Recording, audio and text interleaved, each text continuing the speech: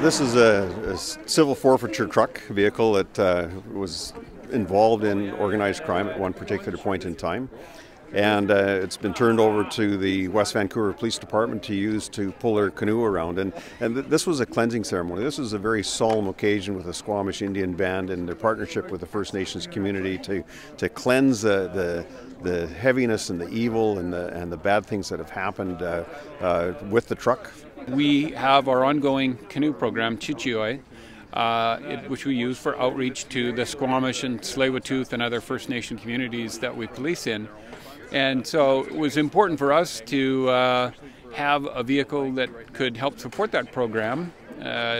Great opportunity to get that vehicle through the civil forfeiture program. So today we, with the assistance of the Squamish First Nation, came to Gleneagles-Ch'axáý Elementary School and had a proper ceremony done to traditionally cleanse the truck and prepare it so that when we go to the communities we can go and say, you know, we're proud to come here and work, we're grateful for the opportunity to work, and the vehicle we're bringing to your community, while it's had a criminal past, we wanted to bring it to your community in a way that respects your traditions and your ancestral practices. It's good use of civil forfeiture, and hopefully we can have more civil forfeitures going to causes like this in the future.